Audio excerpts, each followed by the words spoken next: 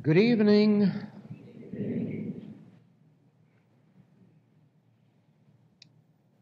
Our lesson this evening will be on living the mystical life or the mystical way of life. And in order to do this, we must first of all take away the mystery connected with that word mysticism. Actually, there is no mystery about mysticism, but unfortunately, one of our major dictionaries has for several generations carried an erroneous definition of mysticism, and at this late date, they probably cannot acknowledge their wrongness by changing it. Therefore, if you wish to know the real meaning of mysticism, you will have to refer to Webster's dictionary. And there you will discover that there is no mystery about it. Mysticism is any teaching that teaches direct or the ability to have direct communion with God, the ability to pray to God and receive answer, the ability to have direct contact with God. And of course, this must include Christianity, because Christianity does believe in the ability to have communion. It does believe in the ability to pray and receive answer. But to live the mystical life, it becomes necessary to understand the part that we play in the experience. The Master, Christ Jesus, taught throughout his entire ministry how to prepare for the experience.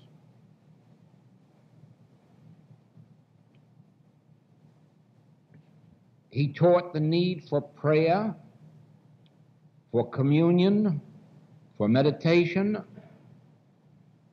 going away often for long periods to commune inwardly with his Father, your Father and my Father.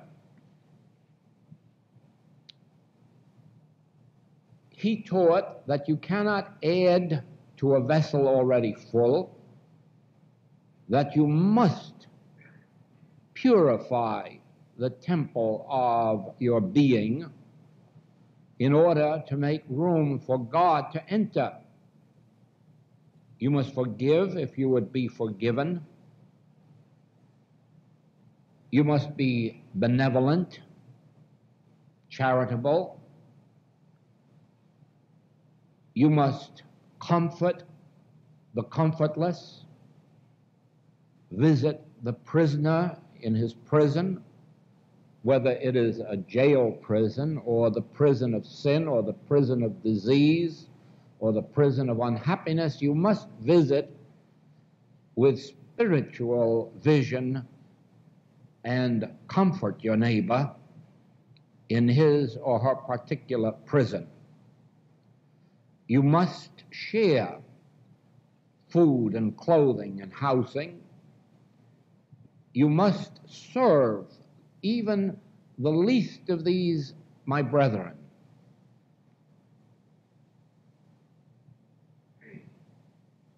You must heal the sick. You must feed the hungry. Certainly, you must free all those whom you may have held in bondage.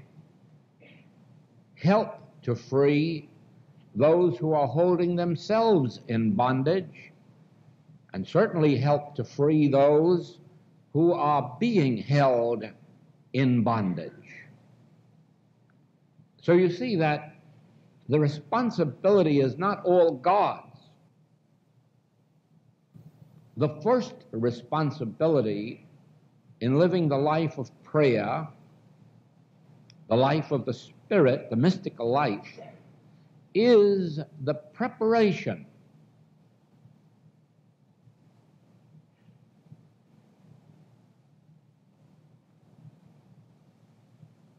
When you think back on the woman taken in adultery, you must read those passages carefully and note how she looked up at the Master. Now, this is what I mean by preparation. She evidently, in looking up, expected something of the Christ, and therefore her consciousness was prepared for the Christ to enter and to purify and to forgive. Therefore, the Master standing there, endowed with spiritual power, could do nothing for her until she looked up and virtually created a vacuum within herself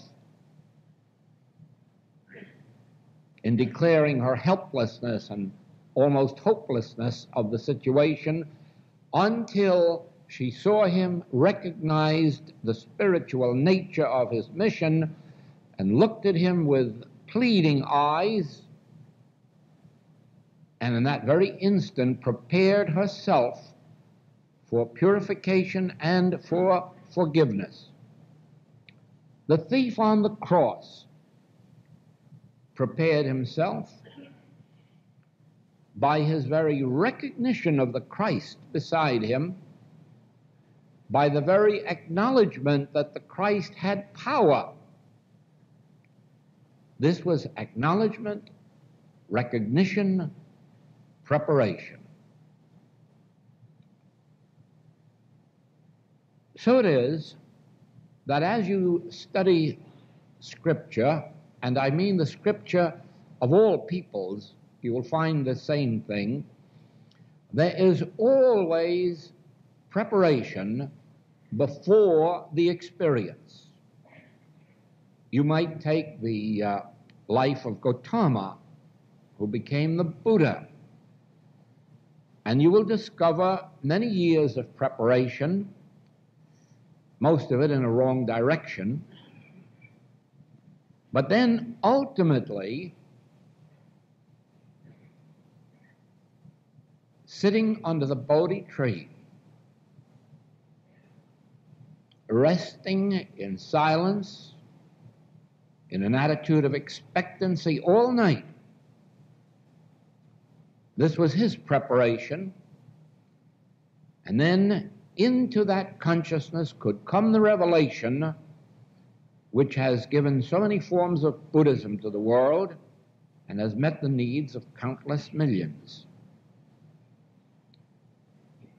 Read the experiences of the saints, of the sages, of the seers of Scripture, and in every case you will find a period of preparation.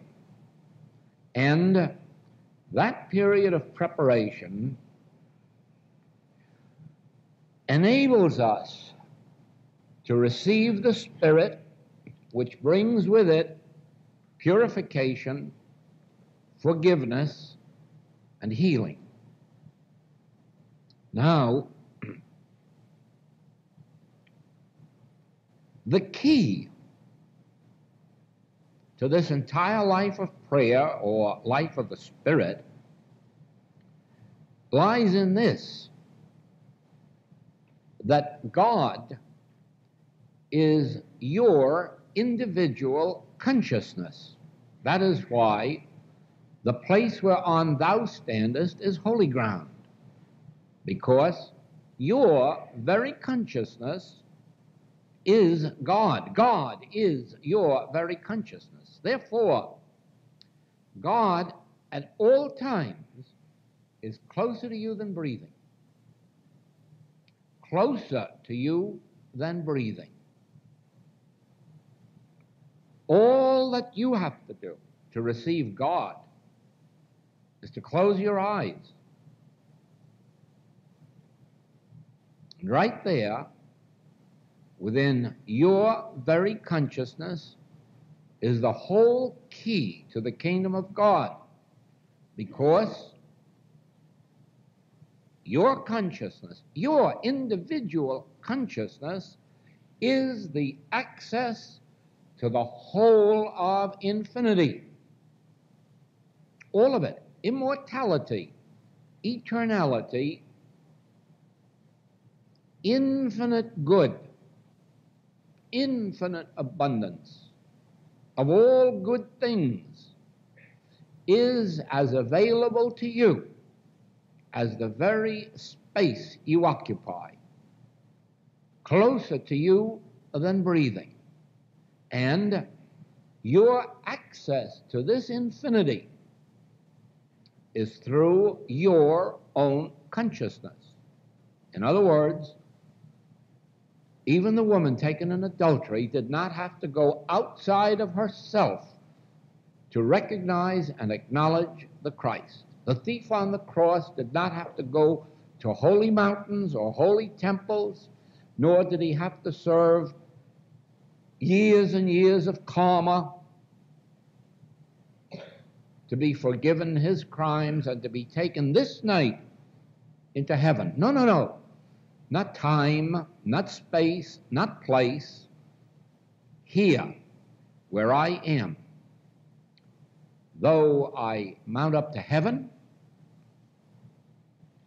though I make my bed in hell, though I walk through the valley of the shadow of death, thou art closer to me than breathing. The Spirit of God is within me. And the Master sought to make this so plain that no one would ever again believe that you had to give up your crops to the church or to God, or that you had to serve time in purgatory, or that you had to discover a holy mountain or a holy temple or a holy teacher. He tried to make it so clear that the kingdom of God is neither low here nor low there, but within you. Not within your feet, not within your stomach or your heart or your liver or your spinal cord. No, for this is not you. Your body is not you, and you are not your body, but the kingdom of God, which is not within your body, is within you. And when you close your eyes, you will know that right there, somewhere in that darkness, you are. Now, here we come to a tremendous passage of Scripture, one that holds the key. I stand at the door and knock. What are you supposed to do? What am I supposed to do? Open that door and invite the Master. Speak, Lord, thy servant heareth. Just think now that closer to you than breathing am I. I, God, I, the Christ, stand at the door of your consciousness. And your consciousness is that door or access to I, infinity. And the moment that you say, speak, Lord, thy servant heareth, and even without speaking it, the moment that you open your ears as if to listen, or the moment that you look up as perhaps the woman taken in adultery did.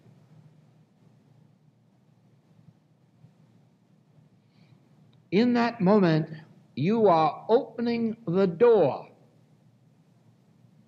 of your consciousness, and now the Christ, the Spirit of God, can flow in and purify, forgive, heal, redeem, supply. You remember what the Master said? I am come that you might have life, and that you might have life more abundantly. And I stand at the door and knock.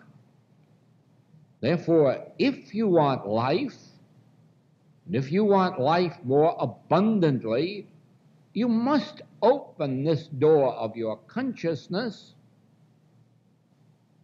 and admit the Christ. You remember in the 15th chapter of John, if you abide in me, or if you let me abide in you, the Christ, you can only do this consciously. You can only do this through an act of your own consciousness. Now, see how different this is than taking thought for what you shall eat or what you shall drink, or praying for food or clothing or raiment or automobiles or houses. The Master makes no mention of praying for those things. Only open the door and admit me, the Christ, the Spirit of God, the Son of God, and let me permeate your being. Let my life be your life. Let my blood be your blood. Let my spirit be your spirit. Let the bread of life which I am be the bread of your life. I am the staff of life. Let me be your staff. And you do this by an act of consciousness, by consciously opening yourself to the presence of God, the Spirit of God. And this is mysticism.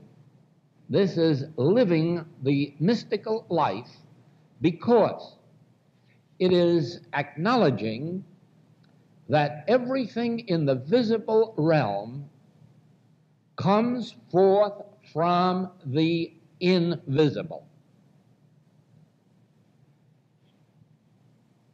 Everything that is made and everything that appears in the visible is made of the substance of the invisible. Now, in order to benefit fully by this, you must give up your concepts of God. It makes no difference what your idea of God is. Be assured of this, it is incorrect. It makes no difference how high it may be, how advanced it may be, it is incorrect. And the reason is that God is beyond a name. If you can name it, it isn't that. God is beyond form. Moses, long years before the Master, said, "You shall not make unto yourselves any graven images." And he meant externally and internally. It is just as wrong to make a mental image of God or give God a mental name as it is to make a golden calf or a golden dollar.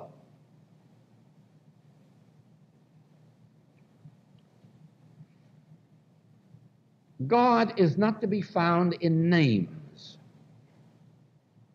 As a matter of fact, any name of God, any synonym for God that you may be holding in your thought is a barrier to the God experience.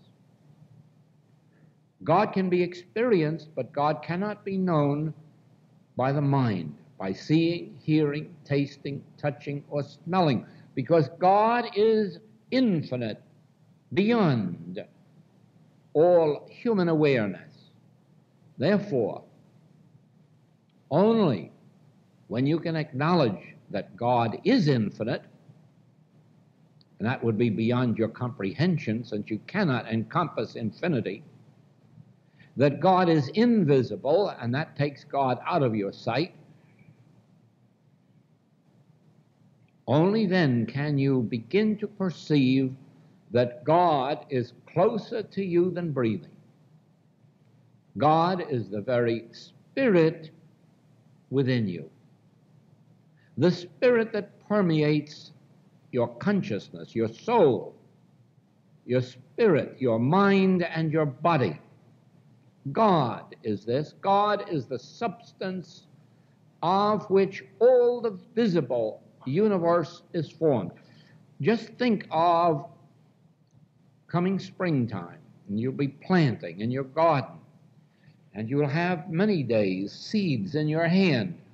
And just remember that those seeds will remain seeds forever unless you bury them in their native soil and let an invisible law operate on them that will burst them open and enable them to take root and grow. The seeds of themselves will never be trees. They must be brought into contact with an invisible law that operates on them and in them and through them. And this produces in time the tree and the fruits. And so it is. We of ourselves, the Master reveals, we are nothing. Even I, Jesus, am nothing. If I speak of myself, I bear witness to a lie. I am nothing. But when the Spirit of God permeates me, I can feed multitudes, heal multitudes, even forgive sinners their sin, not by any virtue of me, myself, but by virtue of the law, the Spirit of God, which I have permitted to enter my consciousness. Can I feed multitudes? And the Master says, no, I can of my own self do nothing. You see then that the mystical life really means admitting the invisible into your conscious experience, that it may work through you and produce visibly the visible and so-called tangible universe. Then, the Master says, if you let me, this Spirit Christ, abide in you, you will bear fruit richly. Of course you will. Not by virtue of yourself, but by virtue now of the Spirit which is flowing in you and through you, and is evident to those with whom you come in contact. And even beyond this, the influence of your consciousness reaches around the globe. And if there is anyone, or if there is any condition or circumstance 10,000 miles away from you, of which you have no knowledge, be assured that as you open your consciousness, speak, Lord, thy servant heareth, then go about your business, you will discover in due time that that which is yours reaches you, even from thousands of miles. My own hear my voice, the Master said. Well, of course, he didn't want anybody else to hear his voice. He didn't want to cast pearls before swine. He didn't wish to give his gems to the unprepared thought. He only wanted those who could understand this message to be drawn to him, and they were. They came from every part of the Holy Land. And everyone before him and since who has been imbued with that same Spirit has drawn unto themselves from throughout the world all that was necessary to their experience. You can't do it of yourself, nor can I.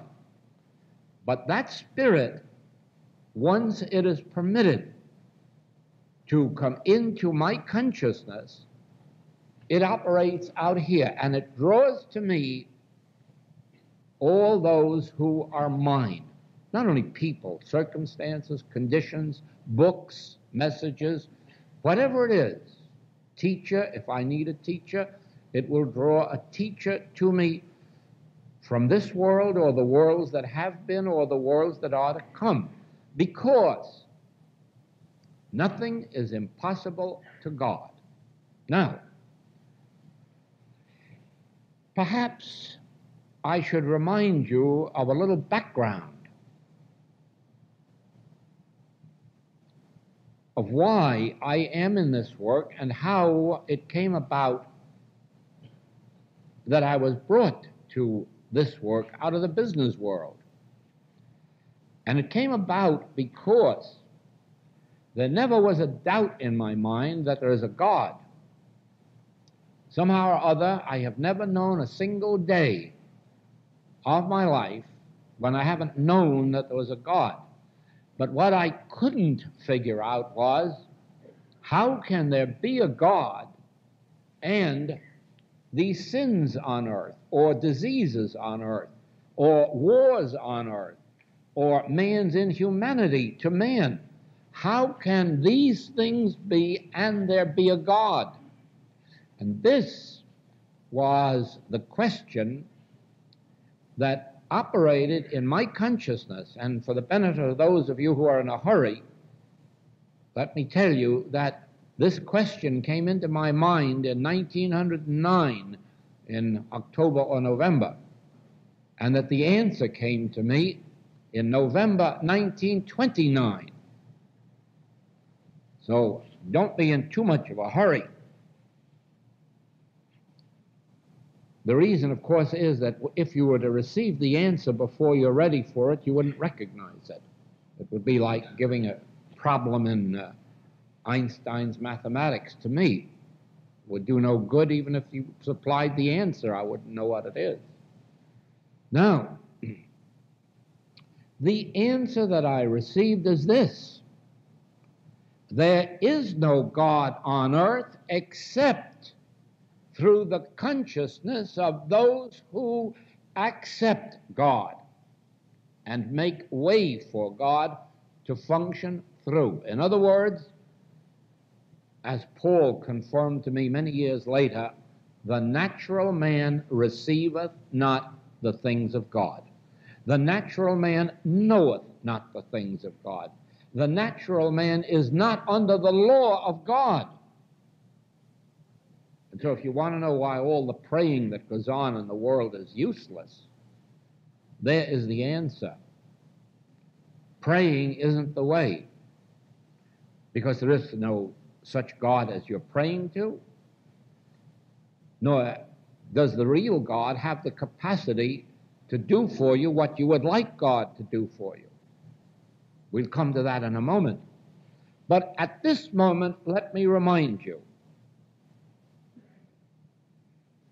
that God can enter your experience only through you, only through your consciousness. You already have the kingdom of God within you, and as Browning tells us, you must open out a way for the imprisoned splendor to escape. There is no way to get God to come into you. You must open out a way for the God presence and God power, the kingdom of God, which is already within you. It was there before Abraham was. It was there before you were a picture in the mind of God. Because God has never created anything or anyone without his own spirit and life being within it. God gave his own life to his creation. Therefore, the kingdom of God for which you have been seeking all around the world like those who search for the Holy Grail. The kingdom of God will only be found when you're wearied of the search and give it up and sit down tired and then hear a little voice inside say, why didn't you look for me in here? This is where I've been all of the time, that you've been so busy out here. And even in this day of the spiritual and metaphysical world, there are people looking for God in books instead of trying to understand that when an individual is inspired by God, by the Spirit, to write a book, he can't put God in the book. And the only reason he writes a book is to remind you to go back to the kingdom of God within yourself. And you see when you go home, pick up any of the Infinite Way books and see if it tries to pretend that you're to find God in me or God in my books. And you'll discover that on every page it is telling you to go back to the kingdom within yourself. Every page is meant to force you back to the kingdom within yourself until eventually you have the experience and then you thank God for this book or for this author that led you back to the kingdom within yourself. And then you won't ever be tempted, if anyone takes up a collection to build a monument to me, you won't be tempted to contribute to it. The only monument I would like to have is the awareness that some, at least, were led back to the kingdom of God within themselves and discovered that the key is their own consciousness. Of course, temporarily, I or any of our teachers can serve as a help to you, as the Master did in his healing work, as the disciples did, as many healers have done over the centuries. But don't think for a minute that by their healing you or bringing forth some manner of good in your life that they have made your demonstration. Because, again, the secret the Master gave was, if I go not away, the Comforter will not come to you. If you are going to look to me forever and forever, or I think it is the Chinese who have that wonderful statement that if you are on a long journey and you come to a stream of water, you build yourself a raft. You cross the stream to the other side. But don't put the raft on your shoulders and carry it any further. You won't need the raft on land. And so it is with your spiritual teacher or your spiritual books. Please remember that they are the rafts. They are the instruments. They are the helps that are given to us to lead us across the stream of life, across the problems of life, across the barriers that separate us from the land of heaven. But once we get over there, we won't need the raft. All we will need is communion. Pray without ceasing means commune within yourself. The God you are seeking is only to be found through your own consciousness. Your consciousness is the access to your health, to your wealth, to your happiness, to your peace, to your freedom. Don't think for a moment that armies can give you your freedom. Has anyone ever had greater armies and navies than we've had in the last 2 or 3 wars that most of us remember? And have we gained freedom from those armies? No, we have gained imprisonment. We are now so imprisoned in our fear of bombs, in our fear of our former allies, the very allies we fed and sustained and armed, that we're imprisoned. The world is. I hope we individually aren't. But the world is imprisoned in a fear of those very people and those very armies and very navies that they created. The Bible foresaw this also when it said, "Put not your trust in horses and in arms." Because in the end, those who take up arms will be destroyed by those arms. But if you really seek peace for yourself, for others, for your neighbors, for your friends, for your enemies, for the world, seek peace, even world peace, within yourself. Because if you succeed in making access to God through your consciousness, enough God will come through to free you and to free the world. Remember this: 10 men who make access to God will free this entire world of its fears and of its wars. It isn't necessary that 1 million of you find God. No, it's only necessary that one. That one will establish the works.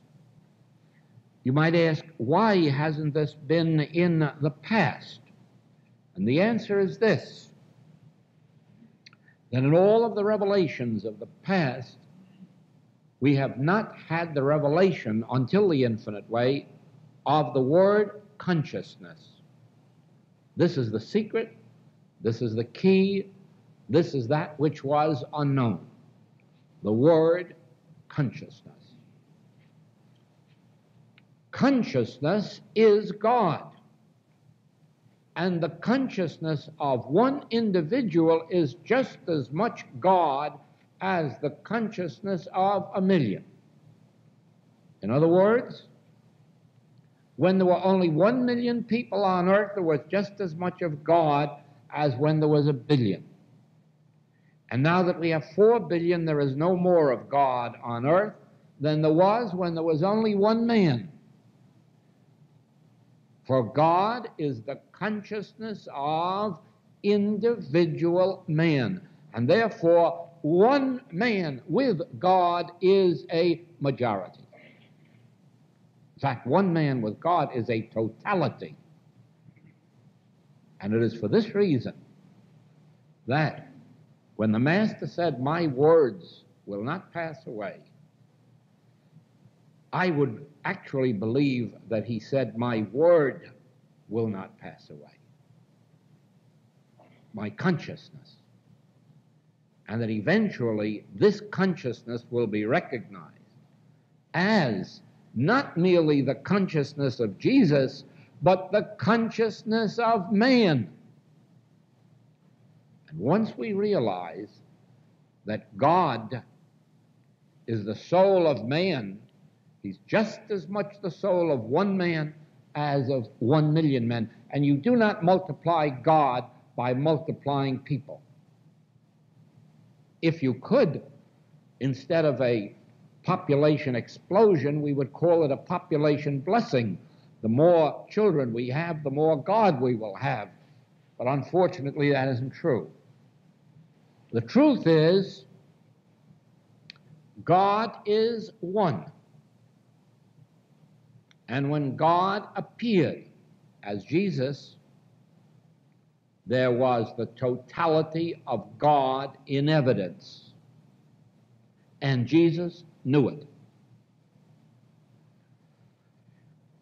Had we had an understanding of the word consciousness, it is possible that this may have been understood long before this, but we have made the mistake of personalizing. We have understood that Gautama was fully illumined as the Buddha, but we didn't know that the Buddha mind is the mind of man, not the mind of a man, but the mind of man. But when you and I begin to realize that God is individual consciousness, and this is the revelation of our original textbook, The Infinite Way. God is the consciousness of the individual. The totality of God is evident in every individual once you open your consciousness to admit the kingdom of God, or make way for this imprisoned splendor to escape. Now, do not minimize God. Do not minimize yourself. On the other hand, do not inflate your ego by believing that any human being is God or even has an iota of God about them, because the natural man receiveth not the things of God. It is when the natural man, the thinking man, the reasoning man, is still. Be still and know that I am God. Oh, take that passage right now, close your eyes and say, be still. And know that I am God. And then go right on to, I am come that ye might have life, life more abundant. I stand at the door and knock. I am the bread, the meat, the wine. I am life eternal. Do you see that that I is the center of your own being? And as you open your consciousness and admit that that I is God, now you can open your eyes and live your life. Don't try to change it. Don't try to move somewhere else or change your line of business or art or profession. Stay right where you are and let yourself be moved by that process. Just like the seed that you plant in the ground remains there and lets life act upon it, and then life begins to force through the roots and the shoots, eventually the tree and the blossoms and the fruit. But the seed has nothing to do with this. Life is operating in and through the seed and on all the way up to the fruitage. And so, all you have to do is continue to lead the life that you are leading now, with the exception of having enough periods during the day, even 30-second periods, to close your eyes unless you're driving an automobile, then keep them open. But even with them open, realize that word I. And say to it, speak, Father, speak, Lord, thy servant heareth. I am receptive to thy voice. Then keep right on driving or whatever it is you're doing, in the assurance that that life, that soul, that Spirit of God, which you have allowed to permeate, fulfill you, it now is functioning. And you have done it through an act of your own consciousness. You haven't had to go anywhere or do anything.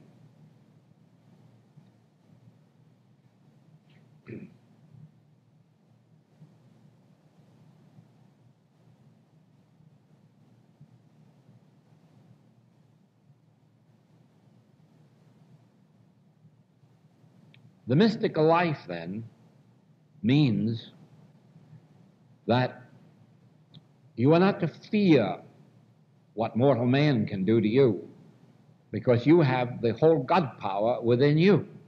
Therefore, no weapon that is formed against you shall prosper. As a human being, I can assure you that every weapon formed against you can prosper, even a tiny little germ.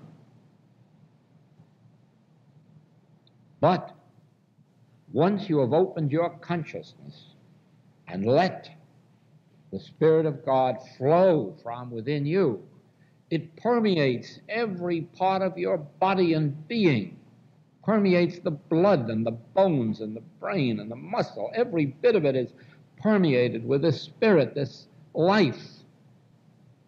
No weapon that is formed against you shall prosper. And you will be able to put up the sword, whether it was a mental sword or a physical sword. You will be able to stop doing mental protective work and do spiritual protective work in the realization of the spiritual nature of your being, because God constitutes your consciousness, and through your consciousness you have access to the infinite grace of God, infinite power of God. No weapon that is formed against you can prosper. You need not fear mortal man or what he can do to you, nor need you depend on princes or favors or favoritism, because you have access to infinity, immortality, eternality, divine grace within your own consciousness. You see then that the mystical life, or the life of prayer and communion, is really a communion that takes place within yourself. It is you communing with your real self, your greater self, your divine self, that part of you which the Master called the Father within, and which Paul called the indwelling Christ. The name you give to it is of no importance. It's only for identification. You have 6 children, and one of them is called John, and one Bill, and one Mary, but they're all equal in your sight. The name is merely a matter of identification, and so it is whether you say God, or you say Father, or you say Christ. It is of no importance, as long as you mean the presence that is within you, the infinity, the invisible, which is the substance of all form, the substance of all the good that is to flow into your experience. Now, it is true that we get only what we give. In our human scene, there is a law operating of as ye sow, so shall ye reap. And if you sow sparingly, you will reap sparingly. Therefore, let your sowing be abundant, the sowing of forgiveness, the sowing of service, the sowing of benevolence. Then the reaping is equally abundant, because while we have the infinity of God within us, we have to let it out. And the secret of that was given to us in 12 baskets full that are always left over. But those 12 baskets full must be shared. They can't be allowed to accumulate moss, corruption.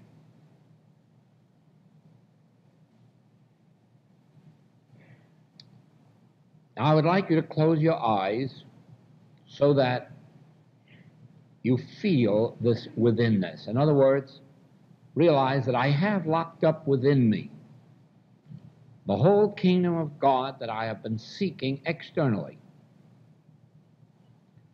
the whole realm of God that I've been going to holy places for, expecting to find in holy books. All of this is locked up here within me, closer than breathing.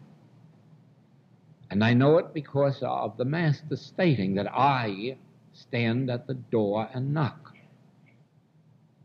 I stand at your door and knock.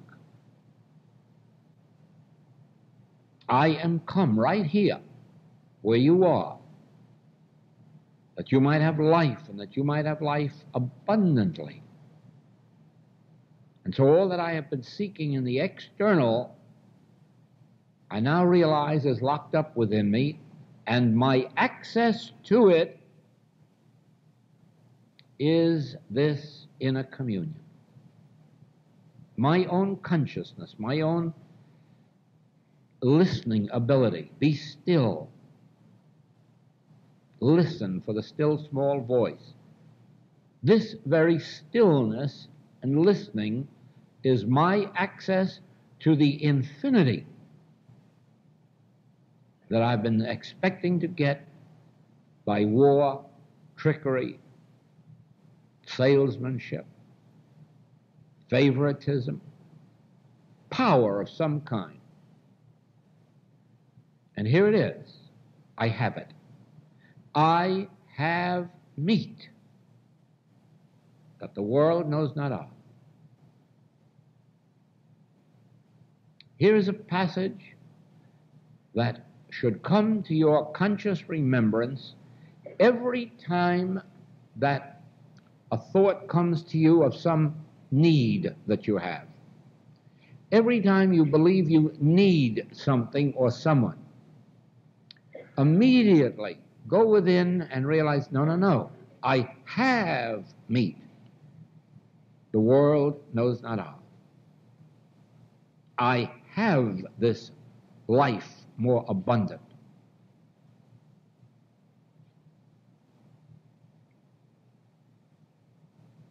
You see, if I say I have a need, then I externalize need. And this should be clear to you through the story of the old Middle West, where we are told that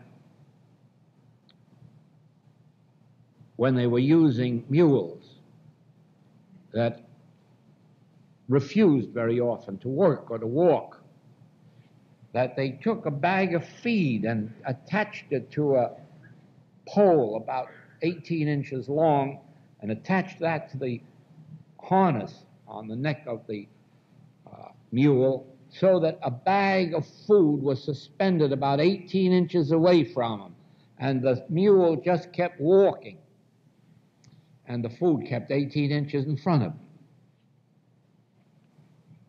And just remember that, and just remember this, that every time we say, I need, we are a mule. And that which we need, we have harnessed 18 inches in front of us, and it will stay 18 inches in front of us as long as the word need is there. And fulfillment will only come when we can say, I know it, I have meat. Maybe at this moment it's invisible. Ah, yes, we could go out in the park right now and look at a lot of trees that are barren. And if we judge from appearances, we'd be very, very fearful. But if only we stop to think for a moment, we will know that spring is coming. Just be patient, and fulfillment will come on those trees. And so if we look at our bodies and find an absence of health or strength, or youth, or if we look at our pocketbooks and find a lack of what we foolishly call supply, if we find in our lives a lack of companionship, let us stop being mulish about it and go back to our Christliness and realize that even though it is invisible at the moment, the principle of the Master is, I have meat the world knows not of. I have meat ye know not of. I am the bread of life. Not I need. Master never used words that had to do with the future tense. And that is why all spiritual truth is written in the present tense. I have, I am, God is. Now, those who advance far on the spiritual path have done so only because, by some miracle of grace, they have learned to live in the present. They have let the past go by, or may refer to it once in a while just as an experience, but not as anything serious in their lives. They don't allow it to influence or affect in any way the present, no matter how distressing the past may have been, no matter how disgraceful the past may have been, no matter how difficult the past may have been. A person is foolishness who allows that to influence today. It's gone, it's dead. Some people have even lived 80 or 90 years, and they are letting that fact spoil their today by dwelling in how many years of the past there may be and counting how few there are left in the future. Whereas there would be more in the future if they'd stop living in the future, which is impossible. Now I and my Father are one. Now, what has that to do with the yesterdays in which I didn't know that? Now, since I and the Father are one, Son, thou art ever with me, all that I have is thine. That has nothing to do with the yesterdays when I didn't know it. My concern is with the fact that I now know that I and the Father are one, and that all that the Father hath is mine. And so I'm going to live in that consciousness. And so somebody brings up about tomorrow. Well, first place, I haven't gotten there. Second place, I don't know where I'll be tomorrow or if. My concern is now. Right now. The only thing I have to do with tomorrow is that because of today, there are certain things that will automatically come up to be done tomorrow, and I will do them tomorrow. I will not try to do them yesterday or today. Sufficient unto tomorrow is what has to be done tomorrow. Now, as you advance on the spiritual path, you will discover this, that the past fades out except as a conversation piece. But it has no bearing on your present life. It has no presence or power. You don't give it jurisdiction. You don't allow the fact that you didn't have as much education as somebody else to have weight. You don't allow the fact that somebody else had more money or has. Nothing that concerns the past has to do with you. It is living in the now. Now, I open the door of my consciousness because I stand at the door and knock, and I admit the Christ, the presence of God, into my consciousness, and I live now, and then I let that work in me as I go about my daily task. And now we're going to have a few minutes of rest, I guess.